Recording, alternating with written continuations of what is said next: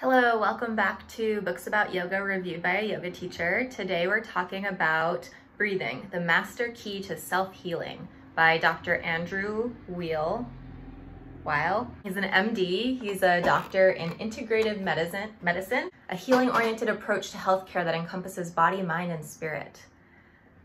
You know from a past video that I don't necessarily like books about yoga just because they're by doctors, but I do trust MD doctors a little bit more than just random people talking about medicine or the body or healthcare who maybe don't have the same credentials. And yes, I realize that I fall into that category and I would be one of those people. This book was extremely short. I listened to it on audio and it's good. I like it. I rated it 4 out of 5 stars on Goodreads. This doctor actually has 14 books out, and in terms of popularity, this one is actually closer towards the bottom. But I wanted to listen to it because I was looking up pranayama and yoga books on Libby, which is a library app where I could borrow books for free. And I saw this one and I thought I'd give it a try. I didn't actually know about him beforehand and I hadn't heard of the book. I think it was less than 2 hours to listen to on audio, so it's really, really fast. And it's kind of one of those audio books where they give you a really short introduction at the beginning and then lead you through a couple practices. So if that's something that you're looking for, definitely get it on audio because it might be even shorter and kind of boring to read in print. He says that if he had to limit his advice to just one thing medically, he would say learn how to breathe.